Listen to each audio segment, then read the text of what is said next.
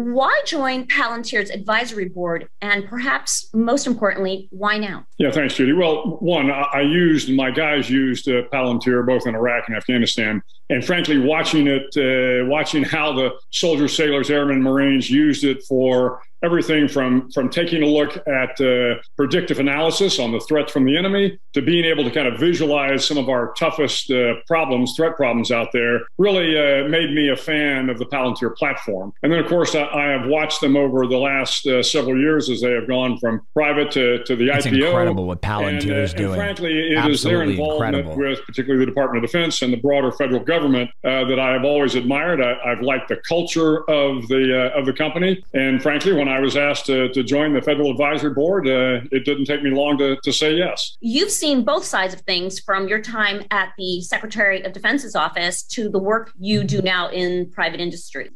We, Palantir, and also we, the national security agencies, right, I speak in my former role, are committed to keeping the United States technologically superior. Palantir provides cutting-edge technology to the United States Armed Services and our allies. And look, here's the thing. In an era of rapidly evolving threats and geopolitical complexity, I think which we probably in the early years of this century would not have quite expected it to look as it does. Specifically what's going on in Israel decision makers and Iran right now. Warfighters have got to have software capabilities that can only come from the commercial marketplace. And Palantir is thrilled to be a part of that community. That was absolutely mind-blowing. Hey guys, Corey here. Welcome back. Today we're discussing Palantir yet again. And not only did I invest $20,000 into Palantir, but today I want to show you how you can hedge your risk and to help you mitigate risk, because Palantir did reach $27 high very recently. And if you bought at the peak of that time, then you're definitely out money. Even if you purchase Palantir at the price it's currently at right now, you may end up incurring some losses because of the Israel-Iranian conflict going on. The price of Palantir could come down a little bit more. Now, I don't think Palantir is going to drop much more. It could stretch into the $17 or $18 range, but I don't see that happening too quickly. And if it does, it will most likely rebound pretty quick on a very good earnings report. I just want to point out that I'm not a financial advisor. This is not financial advice. I'm just showing you strategies in the market, technicals, fundamentals, as well as financials to understanding trading better. Ultimately, it's up to you to decide which stocks to put your money into and how much of a position size you would like to have. Look, guys, I told myself when I had financial freedom after years of struggling in a divorce, I have 2 kids. It was pretty brutal going through college and spending years upon years trying to become profitable in the markets and learning strategies that worked. I told myself that if I became profitable, had financial freedom, and was able to build a good life for myself, that I would help others achieve the same success. I have achieved financial freedom over the last several years, and I've achieved most of my goals. I don't have to worry about money. I only work about an hour a day, and I'm able to do all the things I ever wanted to do. And I want to show you guys how you can achieve the same thing. I want to show you guys my system that works. I want to help you guys out the best that I can, which is why I make these videos. I'm very passionate about investing, the stock market, financials, just overall the world of business and finance. However, I'm even more passionate about teaching. I have a bachelor's degree in finance, and I'm currently in 1L Law School for my Juris Doctorate. So I spend a lot of time studying the world of finance, and now I'm going to be studying the legal side of it. So I want to try to help guide you guys on how to read technicals and fundamentals and how to improve your portfolio. All right, so let's dive right into Palantir. And like I've said before, and I just showed you on the intro, that Palantir works with the US government, CIA, FBI, local and state police, and multiple government agencies, the military, for intelligence overseas, all kinds of stuff. And I've discussed a lot of the details in my previous video, which I'll put right there on the screen. Don't miss out on that one. And I just want to point out something that you guys may not be aware of, and that is Palantir is responsible for the capture of bin Laden. That shows you how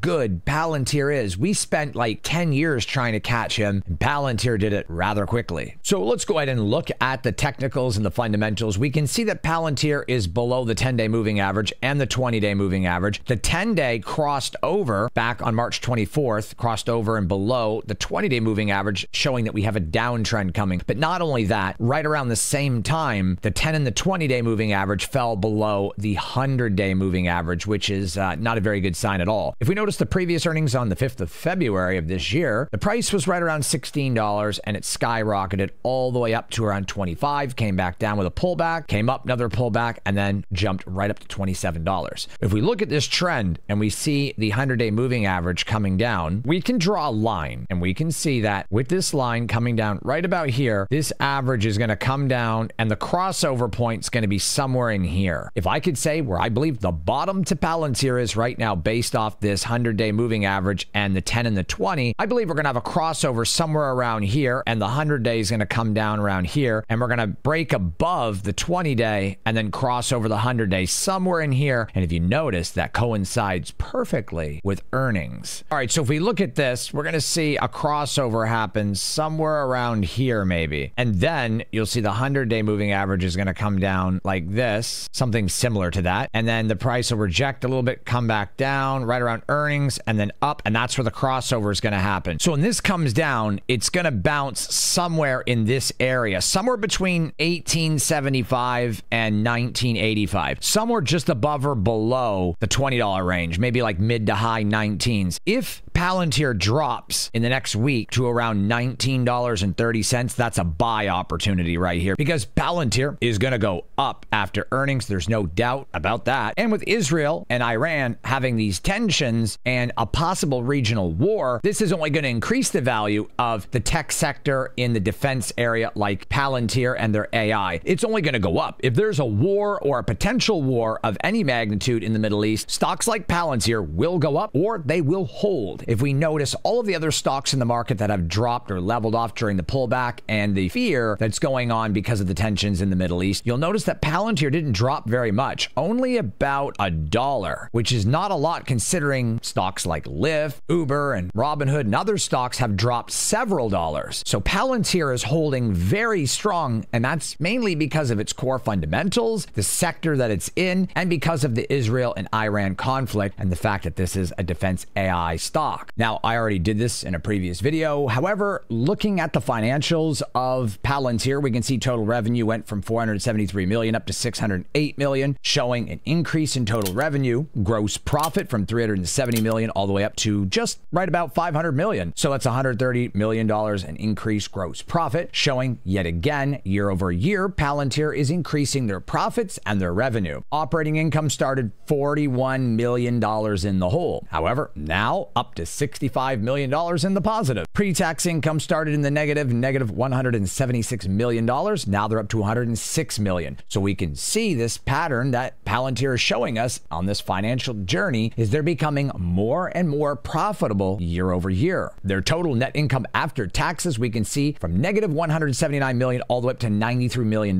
They are profitable. We look at the EBITDA, which is a very important metric, negative $36 million all the way to $73 million. As we can see with the EBITDA of $73 million, it lines up perfectly with everything else, showing that Palantir is profitable. However, I want to take a look at my favorite metric, which is cash flow. It is much better metric to look at, and unlike net income or pre-tax income, a really good accountant or CPA could fudge with those numbers through depreciation, devaluations, write-offs. You could pretty much make yourself look like you're making more than you really are or losing less than you really are. It can be done. Companies have done it many times, and it's going on all the time in the market. I'm not saying that Palantir is doing that. However, what I am saying is nothing is a better metric than cash flow. So let's go over to the cash flow. Look at cash from operating activities, started out at $62 million, all the way up to $301 million. Cash from investing activities, $5 million to negative $569 million. So that is not the greatest news. However, cash from financing activities went from $20 million to $50 million. So that's a good thing. But the most important metric overall, once you take into account financing, investing, cash from operations, all that stuff combined, your free cash flow is the ultimate metric to look at when you want to see the whole and total complete picture. And it started out at $56 million, and now we're all the way up to almost $300 million. So looking at the cash flow, looking at the EBITDA, and looking at gross revenue and profits, as well as pre-tax and net income, Palantir is profitable. If we look at their EPS, they have an EPS of 8 cents per share, and this upcoming earnings earnings is supposed to be at 8 cents a share as well, meaning they are profitable. However, a really good price to earnings ratio for a stock would be somewhere between 20 and 30. That is the golden area to be in. And what I mean by that is the cost of the shares versus how much their earnings are. We can figure this out by taking the EPS and dividing it into the cost of the share price. Let me show you how to do that. So we got our calculator open right here. The cost of Palantir is $20.47. We're going to divide that by the EPS of 8 cents, which we can see right here, divided by 0.08. We have a PE ratio of 255. However, because their earnings year over year are growing, I anticipate this quarter that they're going to report somewhere between 9 and 12 cents a share. And by the end of this year, I would anticipate that they keep in line with how they have been over the past few years. Palantir will likely reach 20 to 25 cents a share by the end of the year or going into next year. And if that was to happen, although I think the share price is going to be a lot higher next year than it is right now, probably more like $30, but at the current stock price of $20.47, if they even hit 20 cents a share, it would be 102. That would be pretty decent. That would be really good, actually. If they did better, I think they really need more like 30 cents a share. That's not happening anytime soon, although I could be wrong. It could happen quickly with the regional tensions in Israel and Iran. But at $20.47, if they had an EPS of, let's say, 30 cents, that would put them at 68. Just to give you guys an understanding, American Airlines EPS was actually 29 cents, and their stock price hovers around $14. $14 divided by 29 cents gives American Airlines a PE ratio of 48, which is really decent. Ford stock's very strong. I know this video is not about Ford, but I'm just giving you an example of how PE ratios work in comparison. We can see the stock price is $12.14. Ford's EPS earnings were 29 cents a share previously. So we divide 12.17 by 29 cents. PE ratio 41, which is very, very good. Not elite level or great, but very good. And if we go previously, Ford was around 72 cents last summer. So if we can get back to around 40 cents, we take 12.17 and we divide that by, let's just say 40 cents, we get back there. PE ratio of 30. So Ford's not too far off. They're in a little bit of a slump, but that just gives you a little bit of an idea of how PE ratio works. And when you look at Palantir, we need a stronger EPS. Palantir really needs to get up around 25, 30 cents per share. Like that's where we need to be. So let me show you how you can hedge your risk with an advanced strategy in case that happens. And let me show you some other strategies, how you can make some money consistently on Palantir right now. Now, if you already own Palantir, regardless of when you got in or what your average cost is, I would dollar cost average. So if your average cost is $24 and you got in when it was high, you can buy some more shares around $18 or $19 when it hits a bottom right before earnings. If you have 100 shares at 25 and you buy 100 shares at 20, that gives you an average between the 200 shares of $22.50. When you buy shares at a cheaper price, it helps you offset loss because when the stock price goes up, all the profits that you're generating when you bought low are offsetting the losses on the shares that you bought higher. So if you bought 100 shares of Palantir at $25 and now you buy another 100 shares at $20, your average cost, like I said, is $22.50,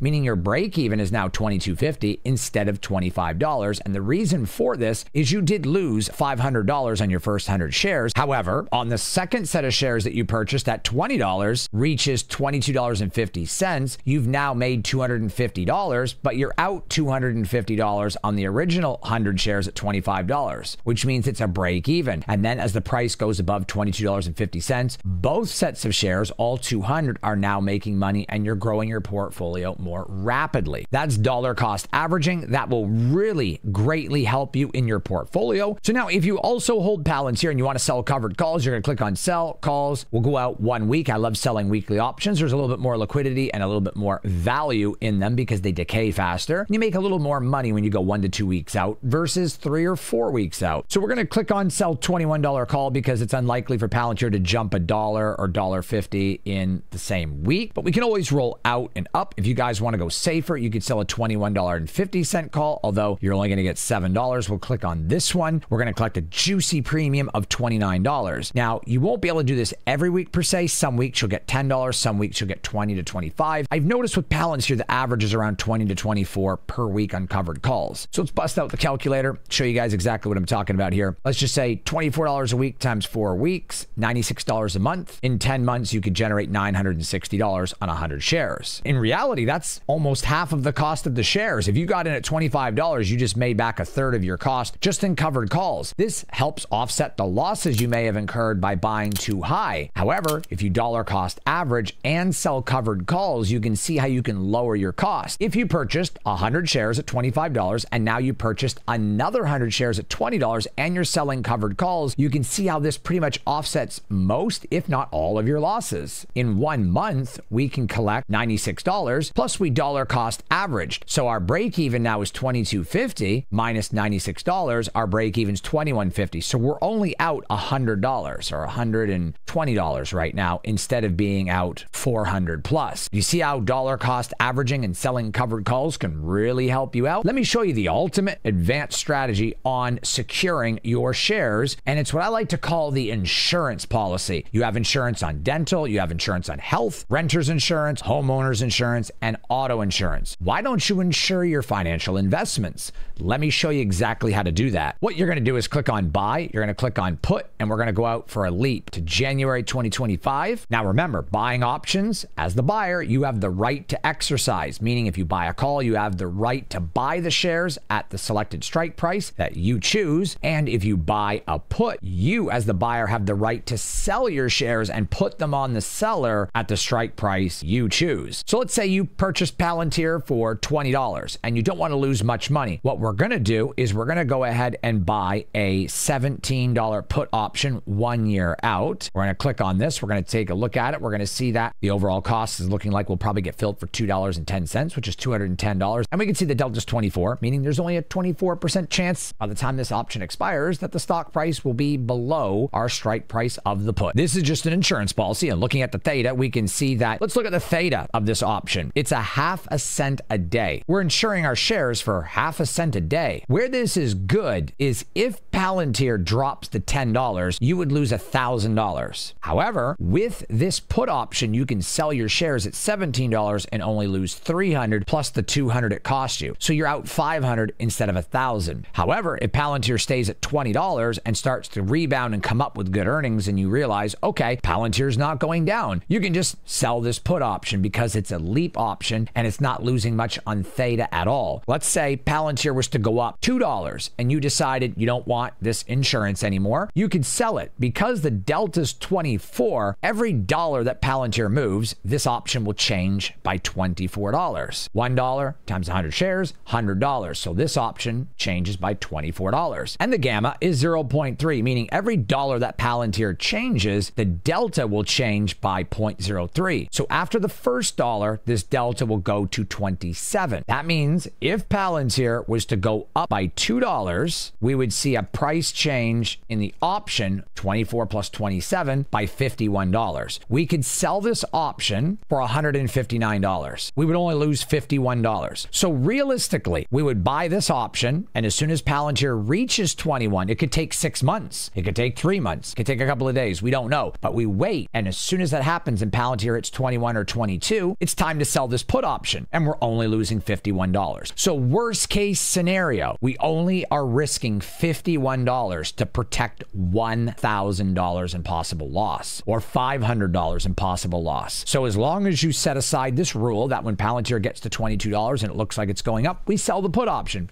We're only out around $50. So if the stock price of Palantir goes to $16 or $15, we just hold the put, because as your shares go down in value, the put goes up and it offsets. So what we do is we just keep holding on to the put. We're only going to do one of two things with this put option. One, exercise it. Two, sell it. We will sell it when Palantir gets to $22, or we will exercise it if Palantir gets to $12 or lower, because when that happens, we are now losing only $300 instead of $1,000. This is insurance on 100 shares. So you can see all the options to protect your portfolio and how to mitigate losses and hedge your position with Palantir. Hope you guys enjoyed today's video. Thank you so much. Be sure to subscribe and tap the bell so you know when I post new videos. And remember, until the next video, let's grow our wealth together. Take care, guys.